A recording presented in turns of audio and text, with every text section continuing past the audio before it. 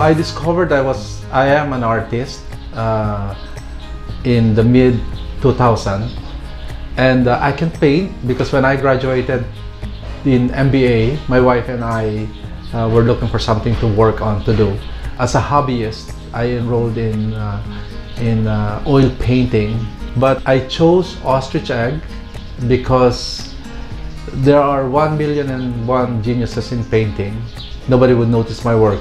Whereas in Ostrich Egg, ngayon ang aking ang nag-iisang Ostrich Egg artist ng Pilipinas. And until now, I think I'm still holding that title. And I have been doing this since 2007, since my first solo exhibit.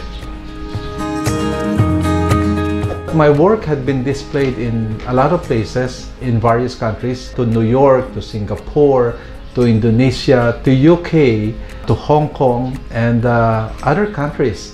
Unfortunately, only my works. Sometimes the artist is not invited.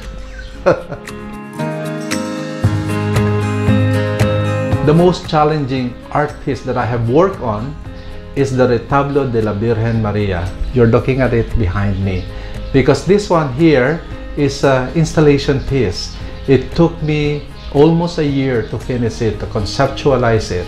Because to finish one egg would take me at least 1 week.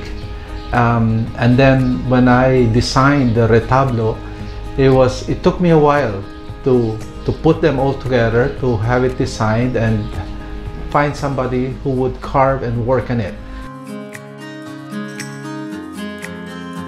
Ang masasabi ko sa mga artists who would like to engage in art is deal with your art with reckless abandon. Meaning to say na pag meron kayong gustong gawin, just do it with gusto, with passion.